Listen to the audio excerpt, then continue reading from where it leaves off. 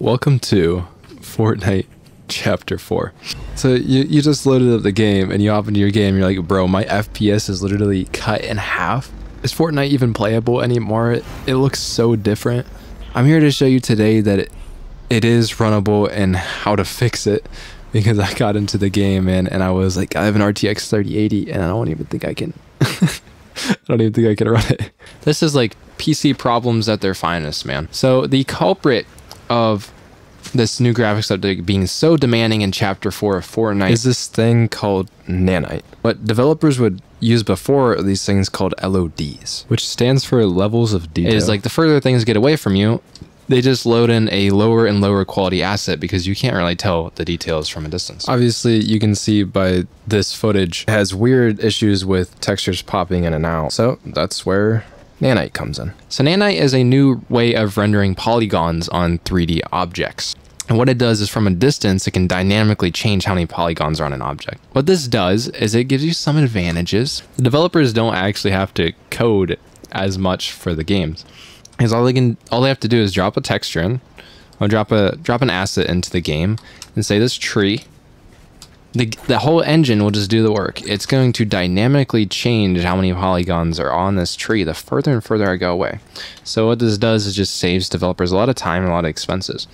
But what Unreal Engine 5 hasn't really accounted for is that it still is pretty taxing on your system just to do that. Yeah, it gives freedom to the developers, but it is more demanding. And that's why when you loaded up your game, it is so much more demanding, and you're like, bro, is it even worth it? That's up to you to decide. It still comes with many advantages. The game looks hyper detailed now, which I think is pretty amazing. They have pebbles everywhere. From a distance here, that tree doesn't look like it's lost any quality. Everything, I think it looks fucking beautiful. It's a very big change from what it was before. Graphically, Chapter 4 looks so much different than the other chapters. So what we're gonna do is show you, hey, I want to play Fortnite still, and I still want to maintain my 140 FPS or whatever. PC life rules. Let me show you how to adjust that. You can't disable Nanite when you're in a match, so keep that in mind. But all I would do, I mean, it's not that complicated. You see, there's Nanite here. Turn that shit off, and you're gonna see it changes a bunch of other settings at the same time, because Nanite and the new technology also that is added to Fortnite is called Lumen, which does all of the reflections and the shadows and the global illumination. If you know what that stuff is, you know it looks cool. They need each other to exist. If you turn off Nanite, Lumen doesn't exist anymore. And it goes back to traditional rendering for shadows and stuff. So all we did was turn off Nanite, and we're still basically at the epic preset. We just turned off Nanite. Or just with that simple flick of a switch, let's go back into a game in the exact same area. We're gonna see what looks different and also what kind of FPS we're getting. All right, Battle Bus flew in. You can see we turned off Nanite. We're at 165 FPS right now. We haven't landed yet, but you're gonna see. We're still in epic settings. Still, this is as high quality as at least Chapter 3 Fortnite would have been running. So you can see that in the pipeline, Epic, even though Nanite is so hard to run, Epic has still made actually a lot of improvements to the rendering engine. Because look how high the FPS is.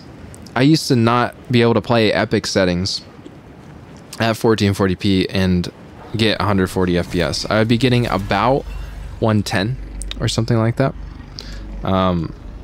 Or 90. I think it's actually 90. So you can just see how freaking gorgeous the game still looks even without Nanite and Lumen. You can see actually the rocks still exist.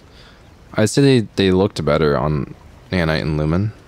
They look a little like blown out, because now we're using levels of detail to render like foliage and trees. With foliage, it's the most important thing. You see like how the texture of the trees are so much different over there, but I just love that too. Like they have a fucking texture and they have a bump map too, and it just looks gorgeous. Do you see that shit?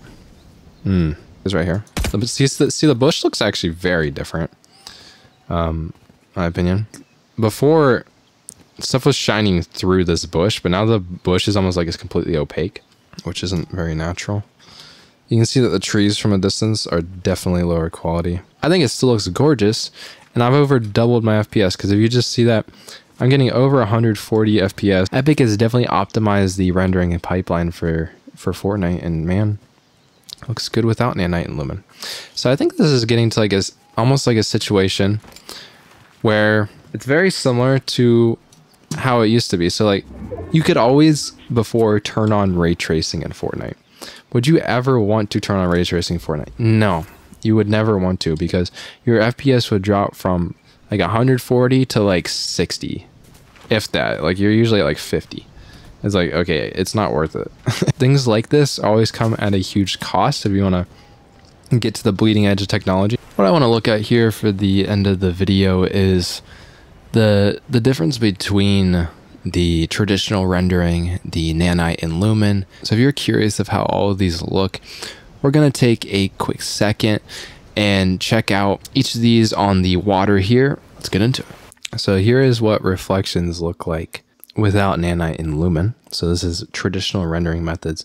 This is them taking what's on your screen, saying, oh, this is a reflective surface on the water. We just are going to copy paste the texture and flop it onto the water. That's literally how you render this method out. You can only see things that are on your screen. So like if you were to use actual ray tracing, you would be able to see reflections of things that aren't even on screen. Holy shit, the reflection is very different. You'll notice, so this is Nanite and Lumen. There's actually, you see the textures on this are very different from the textures that are actually up here. But you can see it's reflecting things that aren't even on the screen. You can't see those trees. It's kind of like it imagines that these aren't on screen. It imagines what these are at without taxing your system super hard. But you can see everything that is on screen is very detailed because it's able to actually reflect that. But it doesn't want to take up too many resources like rendering these, and they're not even on your screen. So it just uses a lower quality. With Nanite and Lumen, it looks like we're getting about 70 to 80 FPS at max. This is on the RTX 3080, so a pretty powerful GPU. We're going to move on to the hardest level to run here, and that is going to be hardware ray tracing. In order to use hardware ray tracing, you have to adjust it while you're in your lobby, and then you have to restart your game. Now we're back in game here.